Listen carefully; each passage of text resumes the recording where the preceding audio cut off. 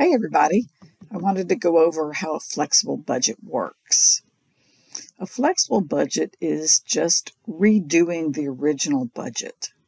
So you already know how to do a budget. So let's do a budget for $4,000 and $6,000. Why is that a flexible budget? Because you're doing it at more than one level, more than one activity level.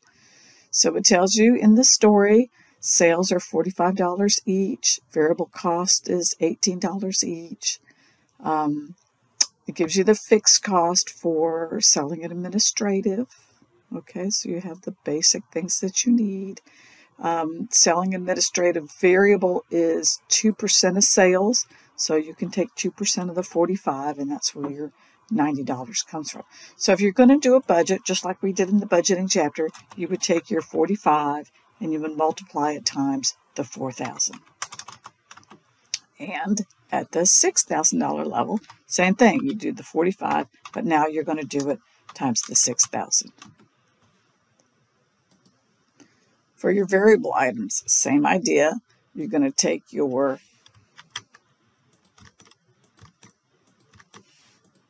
18 times 4,000. Over here, it's going to be your 18 times 6,000, right? So your variable items are times your volume. Same thing with your contribution margin. It's your contribution margin, which is your sales minus your variable cost. So the 45 minus the 18 minus the 90 cents times your activity.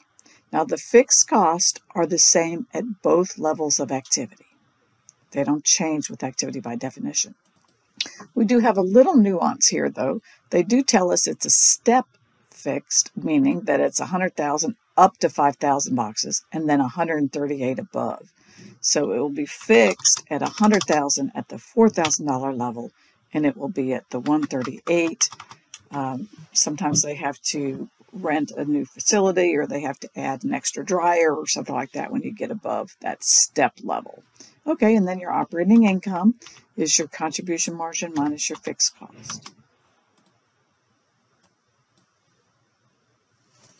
So that's really just budgeting, which you already know how to do. We just budgeted at two different levels, and therefore it's a flexible budget. Okay, because it flexes based on different volumes. Fine. Now, though, we're going to step into the evaluation process or the performance review process, and that is where we're going to compare the original volume to the volume achieved. So the original volume was the budget before the year happened. So we thought we were going to sell. They adopted the 4,000 unit level. They think 4,000 is more believable. And so we would call that the static or the planning budget.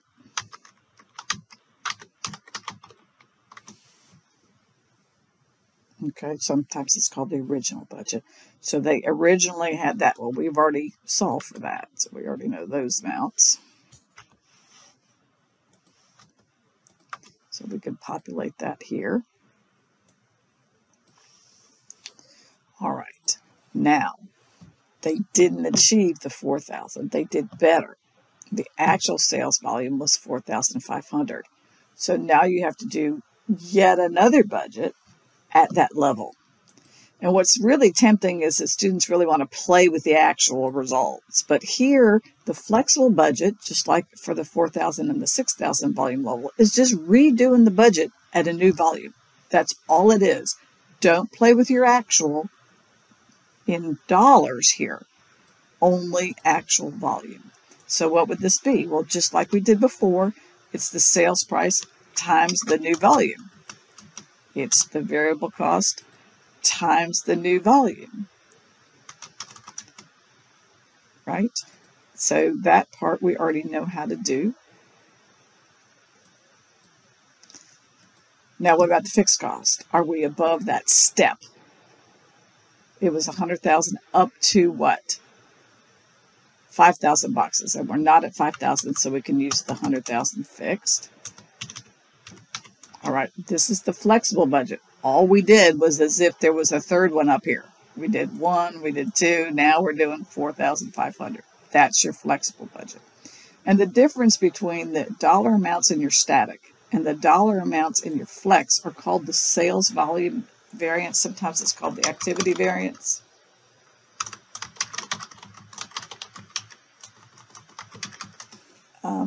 So there's several possible names depending on what book you're using. So that is the difference between what was at the 4,000 and what was at the 4,500. And we do that as an absolute value. We don't do plus or minus. We're going to do favorable or unfavorable. Favorable or unfavorable. So if you're bigger than your plan and it's revenue, that's favorable, right? Yay, happy times. Revenue's higher than you thought. But if expenses are higher, that's not happy. That's unfavorable. Okay, so let's see here. There's no variance here. And then here we have a, when operating income is higher, is that favorable or un? Yeah. So being bigger depends on whether it's revenue or profits or expenses. So the favorable and unfavorable is analyzed using logic, not using plus or minus, okay, because it depends on the account whether being bigger is happy or sad. You could also net them. The favorable numbers minus all the unfavorable numbers better net out to this favorable. So if you're going to net them, the bigger one is the sign of the net.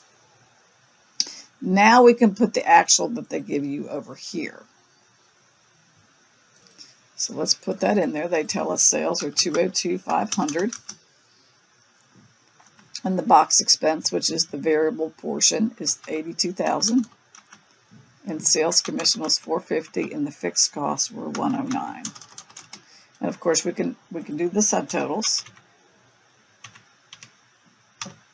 Sales revenue minus your variable cost gives you your contribution margin, and your profit is there. Your flexible budget variance is the difference between actual and the updated flexed budget. All right, so let's see, what's it going to be?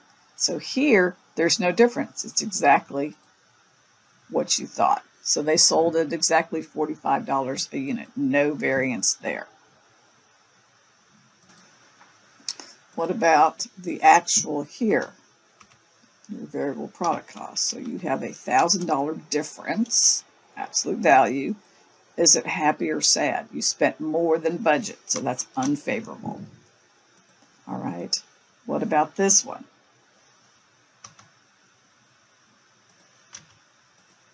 So that's absolute value, so that's favorable. You spent a lot less. Must have changed your commission plan there. All right, and so your contribution margin, well, we don't have to do that subtotal there, but we could. We could do that.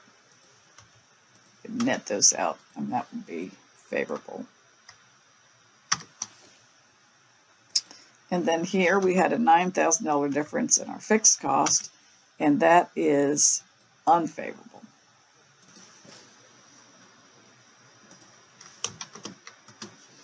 Now, what about operating income? So the flexible budget is unfavorable. Operating income is smaller than what's in your flexible budget.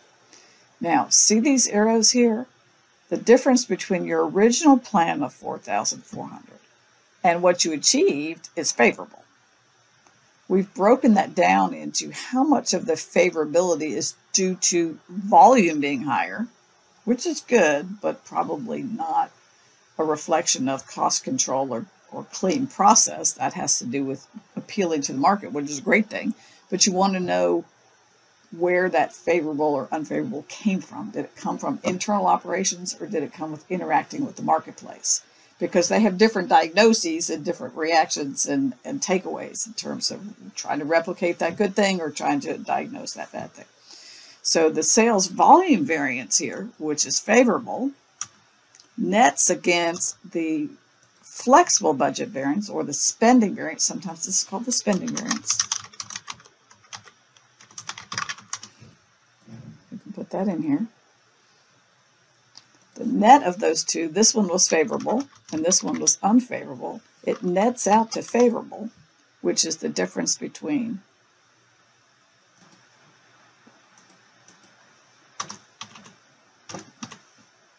there we go. So overall it was favorable, but it was highly favorable due to volume, and we gave up some of that favorability in terms of cost being higher than the original plan. Okay, so that helps you to understand where did the good news, bad news come from. And here it's mixed. It's a mixed message. All right, so let me know if you have any questions.